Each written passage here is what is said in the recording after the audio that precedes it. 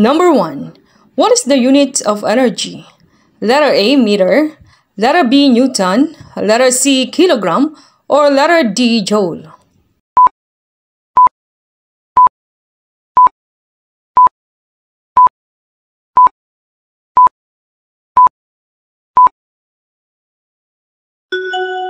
The correct answer is letter D, joule. The unit joule is named in honor of the English physicist James Prescott Joule. Number 2. What is kinetic energy? Letter A, the energy that is created by water.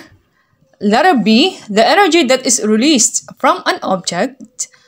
Letter C, the energy that an object possesses due to its motion. Or letter D, the energy that an object gains from some outer source.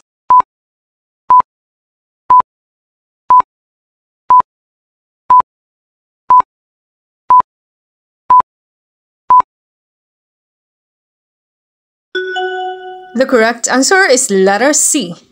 Kinetic energy is the energy that an object possesses due to its motion. When an object is in motion, it has the ability to do work and transfer energy to other objects or systems. Number 3. Which is the best example that something has kinetic energy? Letter A, a car parked on a steep hill. Letter B, a picture hanging on the wall. Letter C, a piece of coal before it's burned. Or letter D, a tennis ball rolling across the court.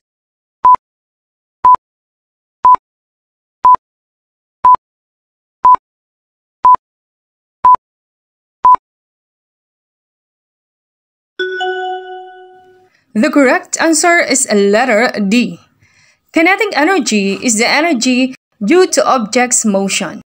Since the tennis ball is moving, then it has kinetic energy. Number 4. As a spring is stretched, its elastic potential energy, letter A, increases, letter B, decreases, or letter C, remains the same.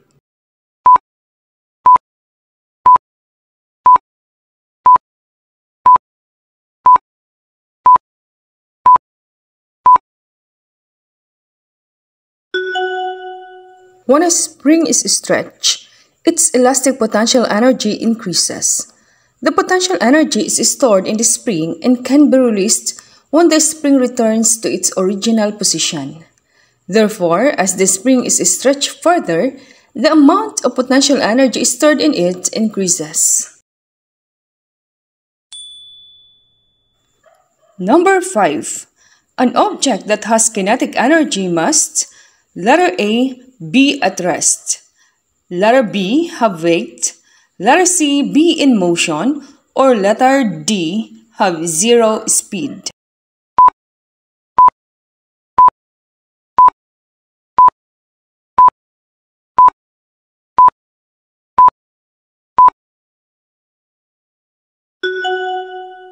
The correct answer is letter C. An object that has kinetic energy must be in motion. Number 6. The amount of kinetic energy an object has depends on its letter A, mass and speed, letter B, mass and volume, letter C, speed and density, or letter D, volume and friction.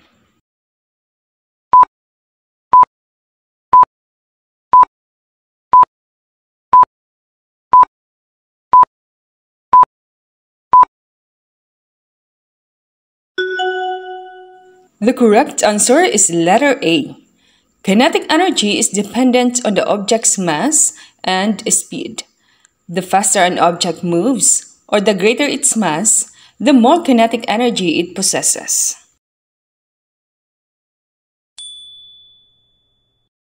Number 7.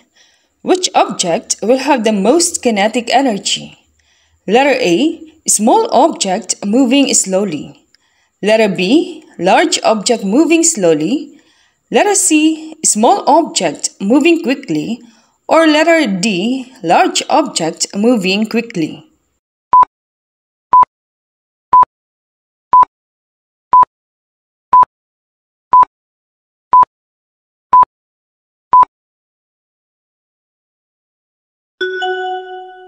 The correct answer is letter D, large object moving quickly. Kinetic energy is dependent on mass and speed. The greater the mass of an object, and the greater its speed, the greater its kinetic energy.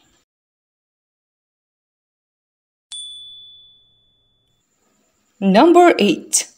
Which of the following factors affect potential energy? Letter A, mass and height. Letter B, mass and velocity. Letter C, velocity and height. Or letter D, mass and acceleration.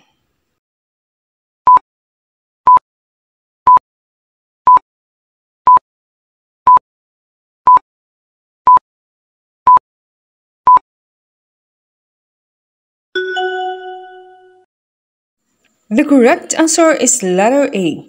Potential energy is dependent on mass and height of an object above the ground. The greater the mass or height, the greater the potential energy. Number 9.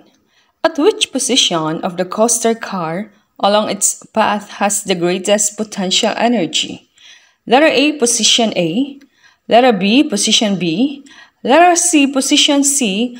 Or letter D, potential energy is the same at any position.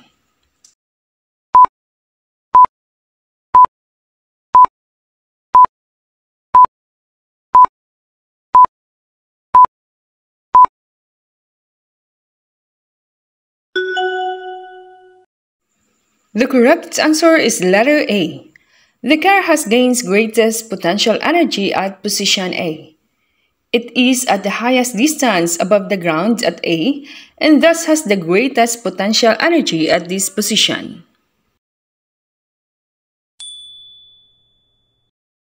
Number 10. When a stone 5 meters high falls towards the ground, what happens to its potential energy? Letter A, increases. Letter B, decreases. Letter C, stays the same. Or letter D, cannot be predicted.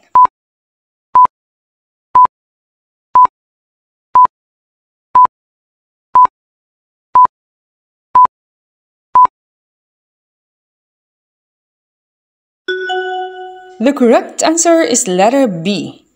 As the stone falls, its height or distance above the ground decreases. Thus, its potential energy also decreases as it falls. Number 11. Which of the following quantities affect potential energy? Letter A, 30 meters per second. Letter B, 27 seconds. Letter C, 72 newtons. Or letter D, 53 kilograms.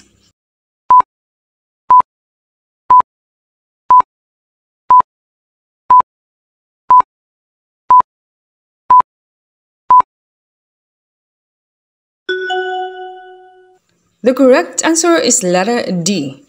Potential energy is dependent on two factors, mass and height. Option A, 30 meters per second, is a measure of speed. Letter B, 27 seconds, is a measure of time. Option C, 72 newtons, is a measure of force. Whereas option D, 53 kilograms, is a measure of mass. Thus, the answer is letter D, mass. Number 12. If both of these balls are traveling down a bowling lane at the same speed, which one would have more kinetic energy? Letter A, ball A. Letter B, ball B. Or letter C, they would have the same kinetic energy.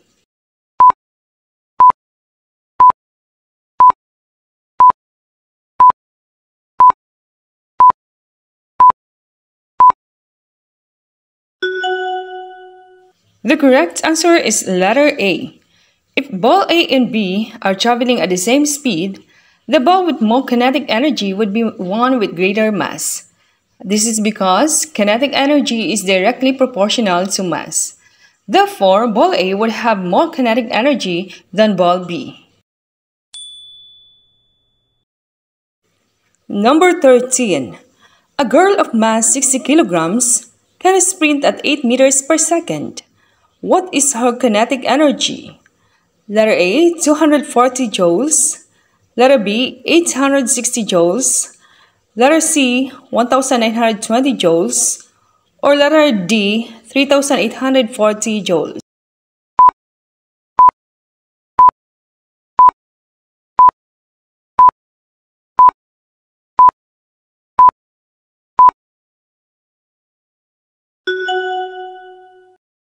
The correct answer is letter C. How did we get 1920 joules?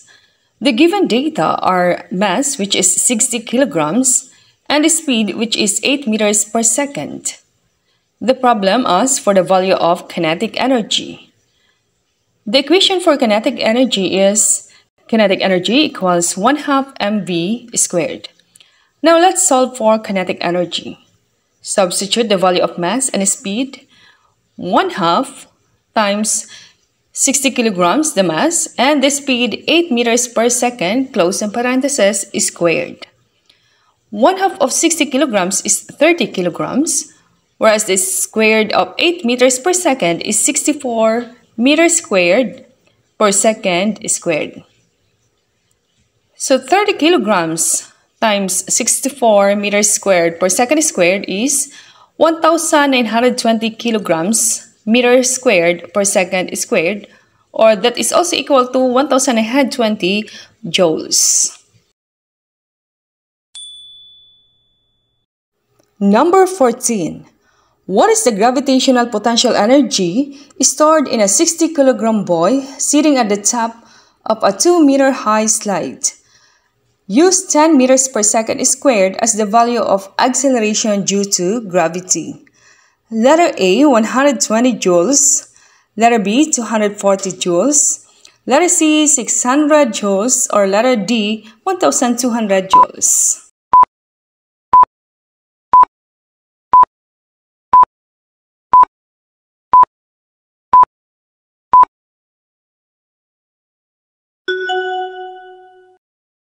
The correct answer is letter D. How did we get 1200 joules? The given data are the mass of the boy, which is 60 kilograms, and his distance above the ground, which is 2 meters. The problem asks for his gravitational potential energy. Gravitational potential energy is equal to mass times acceleration due to gravity times height. Let's substitute. Potential energy is equal to the value of mass is 60 kilograms. We will use 10 meters per second squared as the acceleration due to gravity times the height, which is 2 meters. Then let's multiply. 60 times 10 times 2, the answer is 1200 kilograms meters squared per second squared, or 1200 joules. Number 15. A 2-kilogram object has a potential energy of 580 joules. What height is the object above the ground? Use 10 meters per second squared as the value of acceleration due to gravity. Letter A, 18 meters. Letter B, 29 meters. Letter C, 58 meters. Or letter D, 120 meters.